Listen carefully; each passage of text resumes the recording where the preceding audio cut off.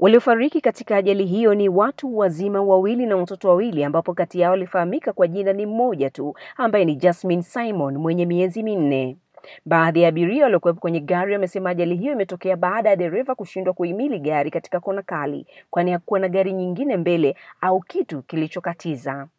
Nilikuwa naelekea huko Geita, ila bahati mbaya tulipofika pale Bugulula nikawa naona gari linayumba. Tulikuwa kwenye mteremko. Baada ya kutoka hapo kwenye mteremko tunapandisha mlima. Baadaye gari ndio tukaona inanyanyuka kwenda juu. Tumefika hapo kwenye daraja la Bugulula, gari kashindwa kupita, maana kuna daraja alafu na kona. Gari kashindwa kuingia kwenye daraja na kupinda kona, ikanyosha moja kwa moja mkono wa kulia. Majeruhi 40 walifikishwa katika hospitali teule ya mkoa wa Geita na wamepatiwa huduma mbalimbali, kwani kuna waliovunjika na waliopata michubuko pamoja na majeraha madogo madogo. Wale watoto wangu na wajukuu zangu walitoka salama kabisa kwa kupata matatizo yoyote, kwamba labda wameumia wapi. Sasa mimi nilikuwa nimeumia, ndio maana sasa walipokuja huduma ya kwanza tukaletwa hapo hospitali kwa ajili ya kuja kupewa nini? Huduma ya kwanza. Hali yangu ni kifua tu. Na hapa labda na nyonga. Umeshapatiwa matibabu? Nimepata matibabu ya jeraha. Baadhi ambao hali zao si nzuri watahamishiwa Bugando kwa matibabu zaidi. Wachache ambao tunafikiri kwa hadi sasa tunaweza tukawalifaa kwenda Bugando. Kuna ambaye amevunjika sana mkono, amevunjika vipande na mwingine amevunjika eneo la bega ambao linahitaji kufanya waita open reduction mpaka wachane wafanye upasuaji afu ndo warudishie. Kwa hao tutawapeleka Bugando. Lakini hao wengine wanaendelea vizuri na kuna ambao tutaangalia hadi kufika mchana, kama wataendelea vizuri kuna baadhi tutaanza kuwaruhusu kurudi nyumbani.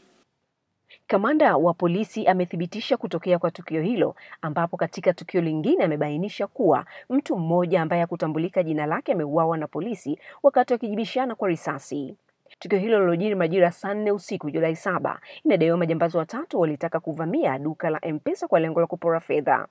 Polisi inawashikilia watu 4 kwa mahojiano pamoja na silaha moja aina ya Browning yenye namba 558484 na msako mkali wa kuwasaka watuhumiwa watatu waliotoroka unaendelea. Silaha hii imekuwa ikitumika katika hii mikoa ya kanda ya Ziwa, na inadaiwa katika siku za nyuma silaha hii pia iliweza kutumika mkoa wa Mwanza, ambapo mfanyabiashara mmoja katika mazingira ambayo hatukuweza kufahamika mara moja kwa sababu ni eneo lingine lile, aliweza kuporwa hii silaha na watu wapatao 5 ambao walikuwa wamemvamia hapo kwa maeneo yake na kufanya uhalifu ambao taarifa kamili nadhani anaweza kuziongelea kamanda wa polisi mkoa wa Mwanza. Mpaka sasa haijajulikana dereva wa basi hili yuko wapi, lakini juhudi za kumtafuta zinaendelea. Kutoka hapa mkoani Geita, Salma Mrisho, Star TV. Subscribe kisha gusa alama ya kengele kupata taarifa za Star TV muda wote wakati wowote.